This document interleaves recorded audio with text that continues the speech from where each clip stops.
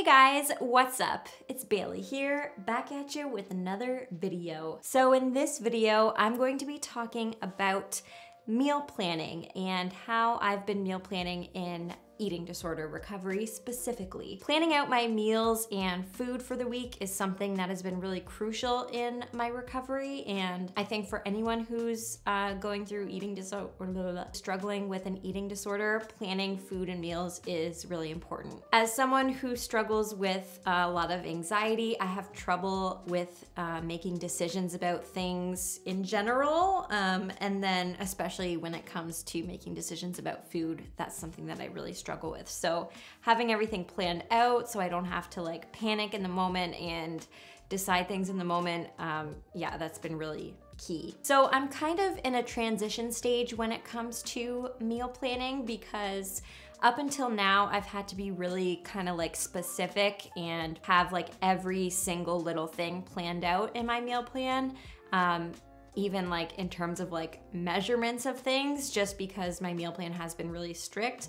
But I'm getting to a place now where I've been in treatment for a while and I'm getting a little bit more comfortable with things. So an example of something that I would have planned before would be like on Tuesday, I'm having a grilled cheese sandwich. It's 3 slices of cheese on the sandwich, and on the side I'm having 1 cup of tomato soup, and then to drink I'm having 1 cup of chocolate milk, and like everything would be measured and all of that. And now I'm getting to a place where I'm craving like more normalcy in my life and when it comes to food. So I want to be able to, you know, plan things like I'm gonna have a sandwich and I'm gonna have a soup and a drink, and then just kind of decide in the moment what I feel like having. This new way of planning, I haven't just like decided to do it. I've talked with my treatment team about it and they're in the loop on everything. So if you are in eating disorder recovery, make sure you talk with your treatment team or a professional about any changes that you're making. Again, this is not me giving professional advice. This is just, I'm just like meal planning and I wanted to share it. So don't come at me. Part of the reason why planning is so important is so that I don't revert to old safety behaviors. I don't revert to, you know, picking safe foods all the time, avoiding foods that are scary, you know, lacking variety in my diet. I want to make sure I have all those things. So it's still important for me to plan somewhat. There's a very fine line between abandoning all planning and making sure I'm still doing enough planning where I don't fall down the slope that is very, very, very slippery.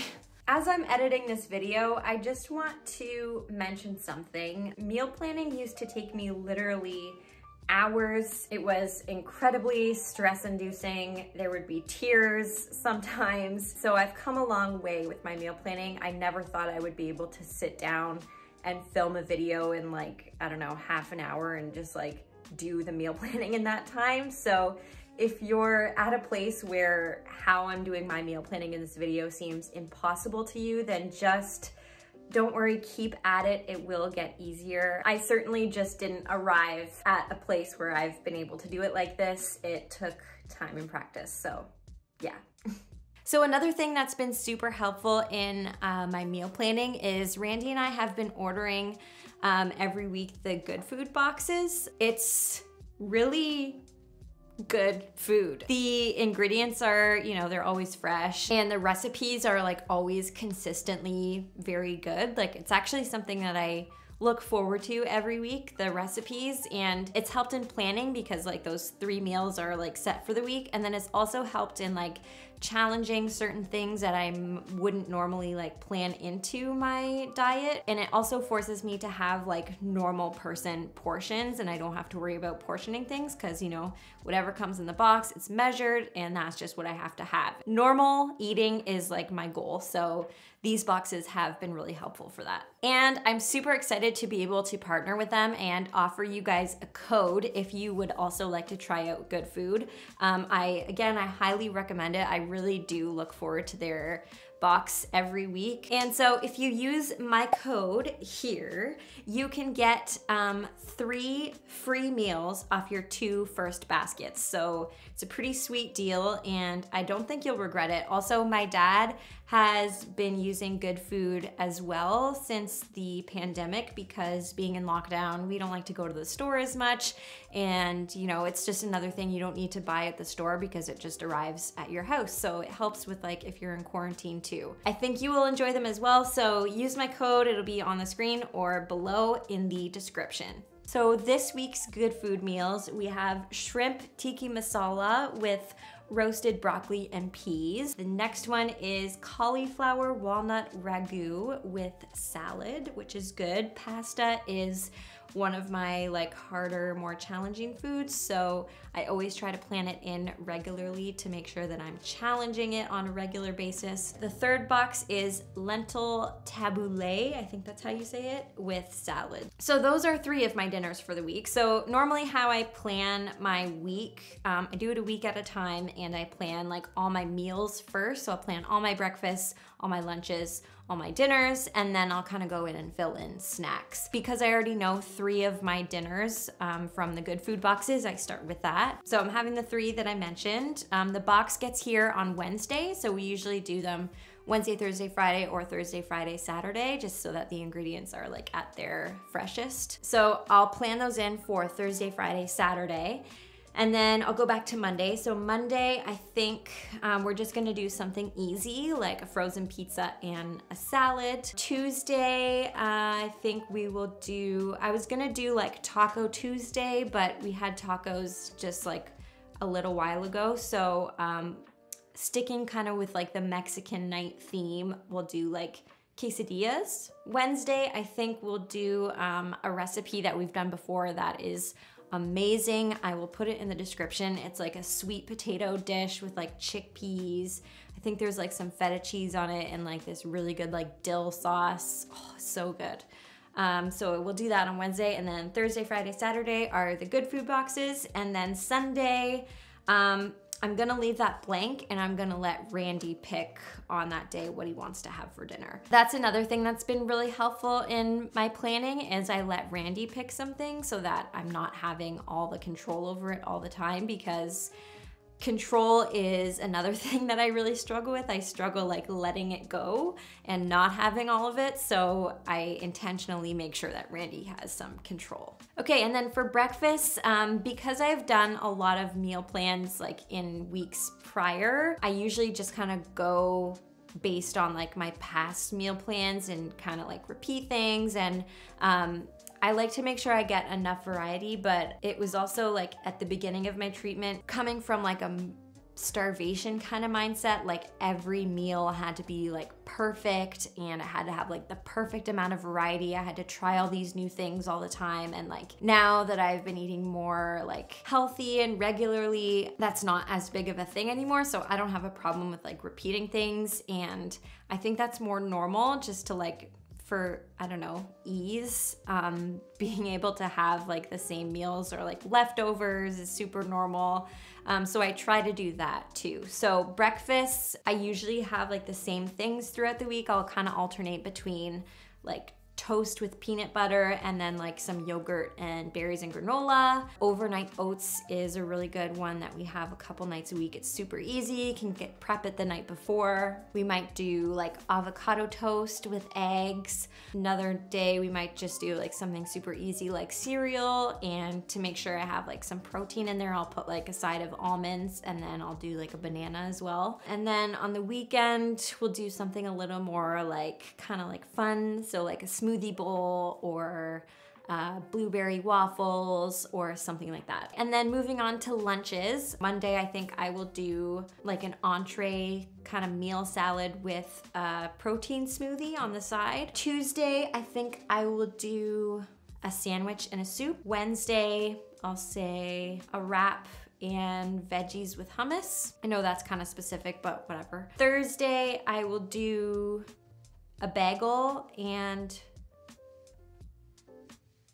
actually, no, Wednesday, I'll change it to Thursday. We'll do like a bagel and veggies and hummus again. Friday, I'll do another entree salad with a smoothie, I guess. And then on the weekend, we'll do something more like fun, I don't know. Homemade pizza on like a pita, like a Lebanese style pita, and a side salad. And then Sunday, maybe I'll do that Sunday, and then Saturday I will let Randy pick.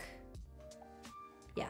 Okay, and then for snacks, I think I'm gonna plan out about half of my snacks and the other ones I'll leave blank to pick in the moment. Because I struggled a lot with making decisions about things, I would plan in snacks and then I would see everything laid out and I would start to switch things around, and then I would start to second guess that, and I'd switch things around again, and I'd take things out and put in new things, and like, it was a disaster. So my treatment team recommended this kind of like picking out of the hat method. And these are not hats, these are Ziploc bags, as you can see. And so I just put like a bunch of snack ideas in here, and then I just like pick out of the hat.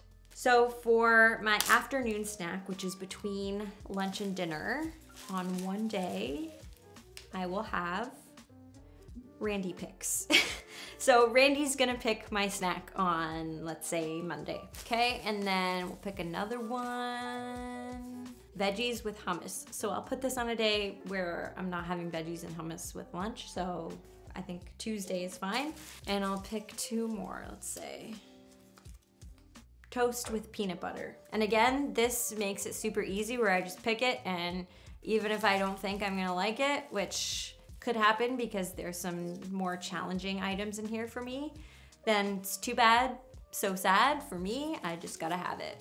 Nuts and yogurt. So put those in, and then the other ones I will just leave blank so I can pick them in the moment. This is for evening snacks, so this is a snack that's after dinner, before bed. So first one we have is, this is a more challenging one, so it's a good thing I picked it because I need to challenge things that are still challenging. It's Nutella and banana. So that'll be one that's going in, even though I might not like it, it's fine. We picked another challenging one, it's fine. We're here to challenge it. Fudgesicle and fruit. It's just gonna go in because I picked it. Doesn't matter. And Cheerios. Chips. It's fine, chips are delicious. A lot of people love chips. If I'm being honest with myself, I also love chips. There you have it.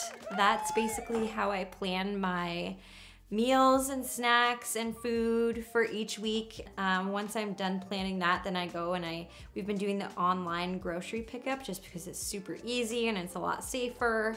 And so we just put in our grocery order online, and then we usually pick it up on Wednesdays. Not that you care. So I hope this was interesting or helpful if you are also going through eating disorder recovery, or have issues with food and you think planning might be helpful. I hope it was helpful.